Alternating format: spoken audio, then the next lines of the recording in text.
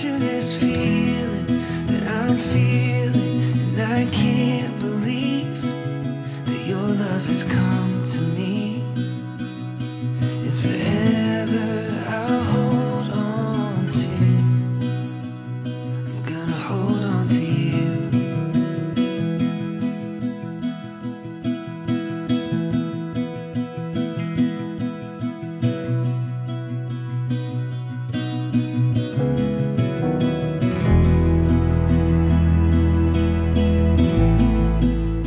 Gathered here today in the sight of God and in the face of this company to join together this man and this woman in holy matrimony. Would you join me in prayer as we commit this ceremony, but more importantly, this marriage to the Lord Jesus? Would you pray with me? Father, marriage is a beautiful thing. It's a picture, one of the great pictures of Christ and His bride, the church. And Father, we lift up Teresa and Russ. Lord, this is a special day for them. We pray for your grace, for your hand of favor upon their life and upon their marriage together.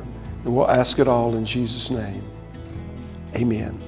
You have pledged your lives to one another with the marriage vows and exchanged rings to symbolize your love and commitment to one another.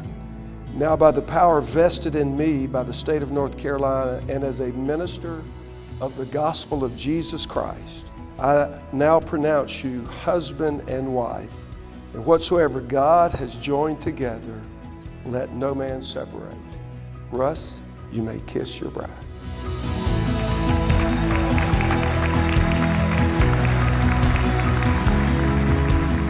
It's my privilege to present for the very first time Mr. and Mrs. Russ Dunbar.